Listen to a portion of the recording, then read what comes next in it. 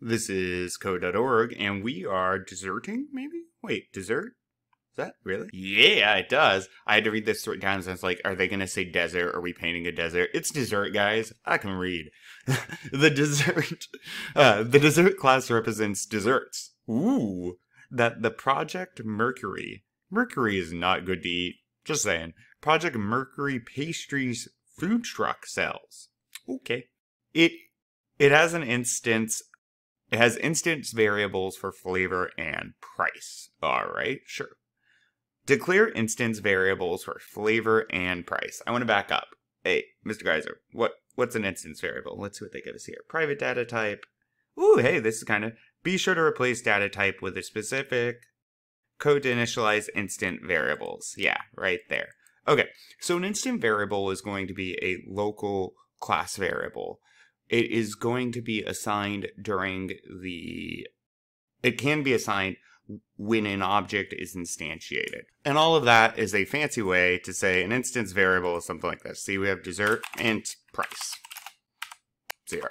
Or we don't even need to assign a value. Boom. Right? That's an instance variable. It's a variable within the class, and then when we make a new dessert, when we instantiate a new dessert object, dessert.price, we might have access to something like that. That's what they're saying.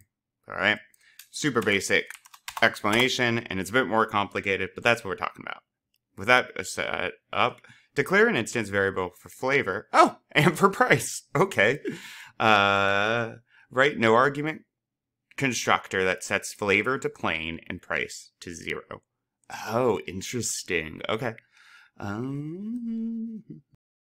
So price int. Oh, nope. Notice here. What type is this? If there's a dot, an integer is only a whole number. So what is it when there's a dot? I hope you're yelling at me. A double, Mr. Kaiser. Oh, did they say flavor first? I guess I'll do that. Flavor is going to be a string unless all their flavors are numbers, which would be dumb. Flavor equals... Oh, they don't want us to assign, though. So we're just defining these and not... we're just declaring these, but not defining them. All right, string and then double for price. Bam. All right. And string is capitalized because string is not a primitive data type.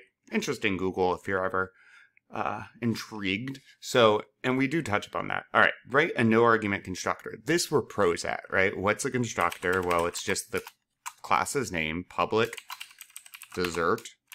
No argument, so no parameters is what they're saying. These words are also often used interchangeably. Boom. All right. And then what do they want for this? Write a no argument constructor that sets flavor to plain and price to 0. Okay. Flavor is going to be equal plain price. Wow, that's not great. Price is going to be equal to 0.0. And so what do we got here? When a new object is created, dessert object is created, it will have these properties or these attributes, I guess they're calling it, flavor and price, right? And then since you're going to call the constructor to create it instantly, or right when you can call this constructor, flavor is going to be set to equal to plain, price will be this. Oftentimes, I actually strongly prefer, just because of readability, to do this. If you're going to have default values, you can set it like this. I would say it's more common in programming, and that's because you can tell at a glance, and you don't have to kind of hunt and peck and make sure that these aren't set.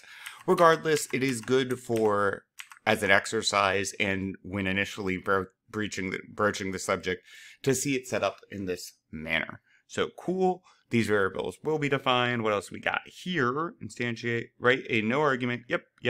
Instantiate. Ooh, we get to instantiate. And yep, bam. All right, so dessert. And I'm going to say, what do they want me to call it? A plain dessert. Boring, but fine. Equals new dessert. And nothing in there because there's no parameters here. So there's no arguments in here. And is that it? Big money, big money. And it does nothing, which is what we expect, right? We were just making sure that there's not an error. Plain dessert for you. Onward.